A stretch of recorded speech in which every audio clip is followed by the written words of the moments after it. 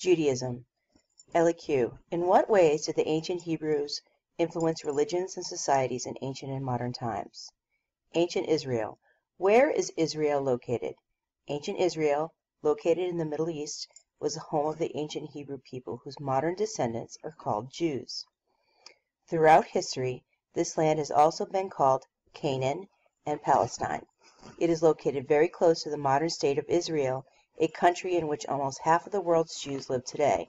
It was bordered to the west by the Mediterranean Sea, the Dead Sea, and the kingdoms of Moab and Judah bordered Israel in the south.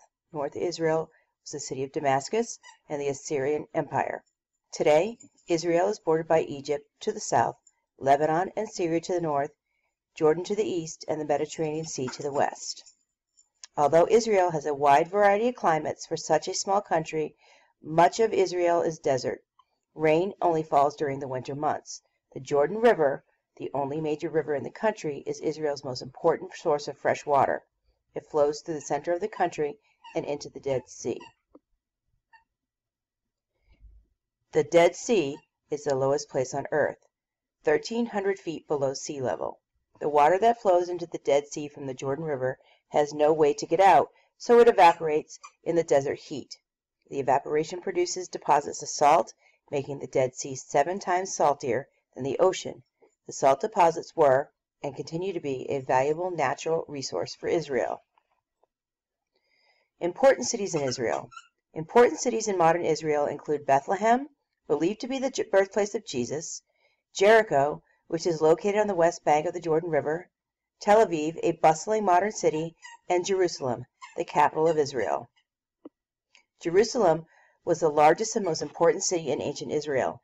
It is believed to have been first built around 3000 BCE, but since has been destroyed and rebuilt twice.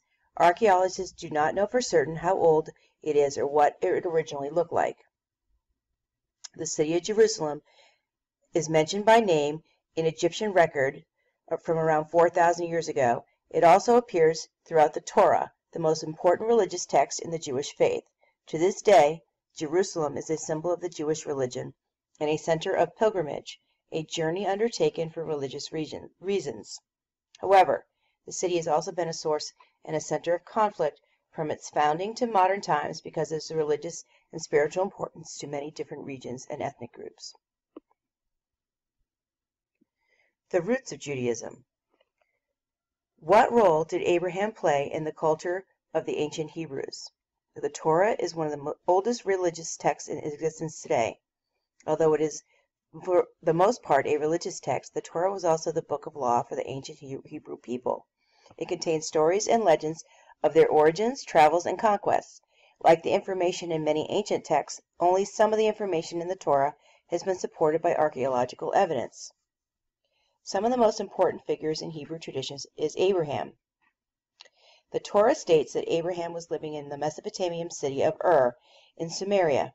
At the time, the Mesopotamian people practiced polytheism, or the belief in many gods. The Hebrew people believed that God spoke to Abraham and told him to establish a new nation. Abraham obeyed God, left Ur, and traveled to Canaan, which would become the kingdom of Israel. Abraham became the first person to practice monotheism, or the belief in a single God, in the religion that would become Judaism. According to the Torah, Abraham was 75 years old when God called him to create Canaan, and his wife Sarah could no longer have children. However, the Torah states that in Canaan, God made a covenant or agreement with Abraham, promising him that his descendants would inherit the nation of Israel. In turn, Abraham agreed to worship and follow God and only God. Abraham's promise to follow the only one God would establish a religion that was different from the other ancient religions and would go on to influence the formation of many other major monotheistic religions. Followers of Judaism believe that after Abraham agreed to the covenant, Sarah gave birth to a son, Isaac, when she was 90 years old. Isaac would go on to found the nation of Israel. According to the Torah, Abraham had also had another son, Ishmael, whose mother was Sarah's handmaiden, who was the founder of the nation of Egypt.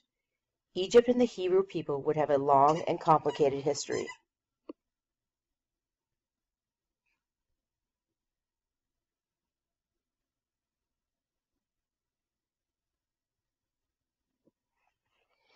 Make sure before we go on to the next section of text that you have filled in your notes. You may pause and go back and review if you need to. The legend of the Exodus. What role did Moses play in the Hebrew tradition? Many centuries passed after Abraham went to Israel. According to the Torah, a great time of famine or shortage of food came to the Middle East. People in most nations were starving. Abraham's great-grandson Joseph was living in Egypt. Joseph had a dream. In the dream, Joseph warned the Pharaoh, Egypt's king, to store food during 7 years of good harvests. If the people of Egypt stored food, they would not starve during the famine. According to the Torah, the Pharaoh listened to Joseph's dream. He ordered food to be stored. During the next famine, the people of Egypt did not starve. Many Hebrews traveled to Egypt and settled there so they would not starve. Several generations passed. The new Pharaoh grew concerned over a number of Hebrews living in Egypt and enslaved them. The Hebrew people remained in slavery for just over 2,000 years. According to the teachings of Judaism, they were led to freedom by Moses. Moses was a Hebrew. He had been raised as the son of the Pharaoh's daughter. According to the Torah, God spoke to Moses in the form of a burning bush. God commanded him to lead his people back to Israel, also called Canaan. Followers of Judaism believe that Moses tried to convince the Pharaoh to release the enslaved Hebrews, but the Pharaoh would not listen. God then sent 10 plagues on Egypt. A plague is a disease or terrible trouble. After the plagues, the Pharaoh released the enslaved people. Moses led them out of Egypt across the Red Sea, or the Sea of Reeds. Hebrew history states that Moses and his people wandered the desert for 40 years. They were searching for the land of Canaan. According to the Torah, God did not allow Moses to enter Canaan. However, before Moses died, God gave him the 10 Commandments. Moses received them at the top of the Mount Sinai. The 10 Commandments formed the foundation or body of Jewish law. Many later societies developed codes of law and tradition based on the 10 Commandments. Many Jews believe that Moses also received the Torah on Mount Sinai. A culture of law. How did Jewish law impact the Hebrew people? Judaism is a religion based on law. This code of law set the ancient Hebrews apart from other nations in the region. The idea of worshiping a single all-powerful God was new. The people of other nations worshipped many gods. Each god had a particular purpose. Many of the early Mesopotamian religions practiced human sacrifice. Judaism did not allow human sacrifice. This is shown in the biblical story of Abraham and Isaac. Abraham was ordered by God to sacrifice his son Isaac. However, Abraham was stopped before carrying it out, once he had shown his faith in God. The Jewish people believed that their laws were given to them by God. Hundreds of rules and codes are listed in the Torah's book of Leviticus. However, the heart of Jewish law is the 10 Commandments. The 10 Commandments are believed to have been given directly from God to Moses on Mount Sinai. And God spoke these words, saying, I am the Lord thy God, who brought thee out of the land Egypt, out of the house of bondage. The 10 Commandments describe clearly and simple a powerful code for good human behavior. They instruct followers of Judaism to believe and honor only one code. They instruct followers to value all life and to honor their parents and older people. They instruct people to live justly or fairly. They also instruct people to learn to control their desires. So far, we have read about the beginnings, laws, and important figures of the ancient Hebrews. In the next part of this concept, we will explore the effect that Jewish law and culture had on the world and continues to have to this day. Okay, go ahead and pause and make sure you have all your notes completed before you move on to the next section. Becoming a kingdom. How did the kingdom of Israel rise? Jewish holy texts tell the story of King David.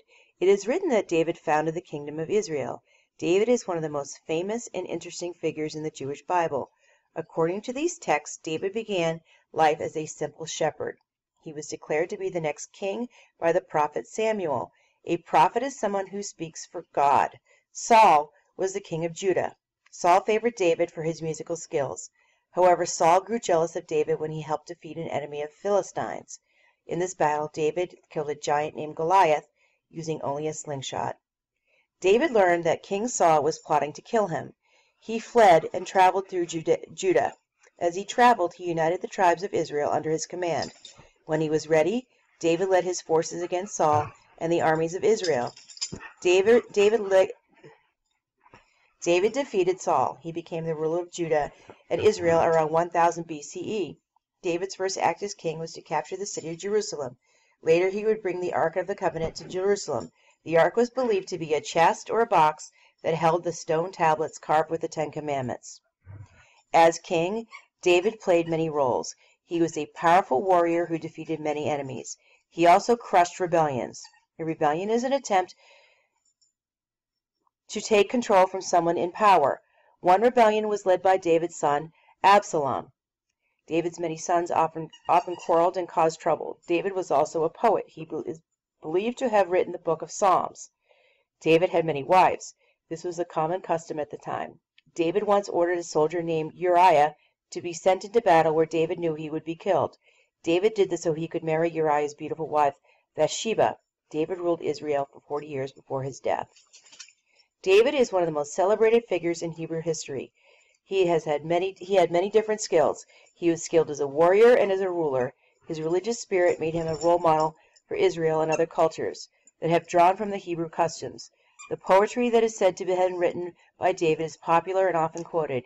Even the weaknesses of his character made David a very human and interesting figure. Three faiths. How did Judaism impact other civilizations and religions?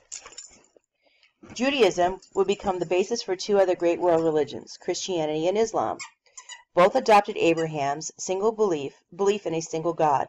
However, each religion called that God by a different name. Judaism and Christianity and Islam would become powerful driving forces in human history. The problems between them would lead to wars and destruction. The three faiths would also give rise to powerful empires and great works of art. Christianity grew directly out of Judaism. According to Christian teaching, Jesus, the founder of Christianity, was Jewish. However, he sought to reform or change the faith. The Christian religion adopted much of the Torah and other Jewish holy books into its own Bible. Christians call the Jewish part of their Bible the Old Testament. The teachings of Jesus were added as the New Testament.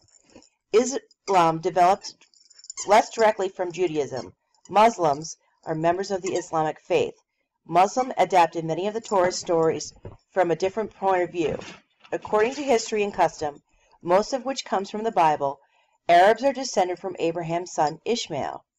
The Ten Commandments play a strong role in both Christianity and Islam.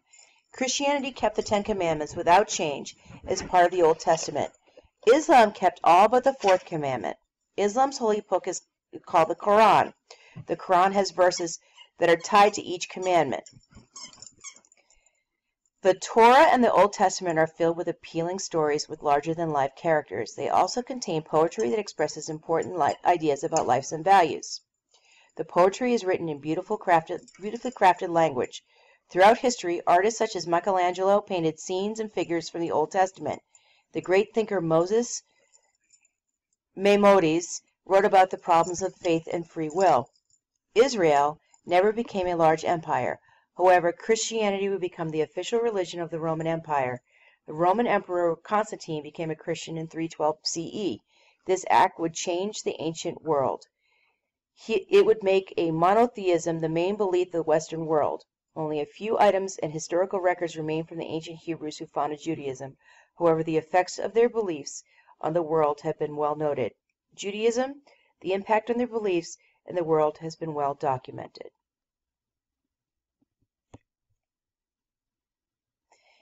Okay, make sure you have finished your notes and that they're complete. If you need to go back and rewind before you move on, because you're going to take a quiz on this. Okay, so please make sure that you have complete notes. And of course, if you need help, come see me.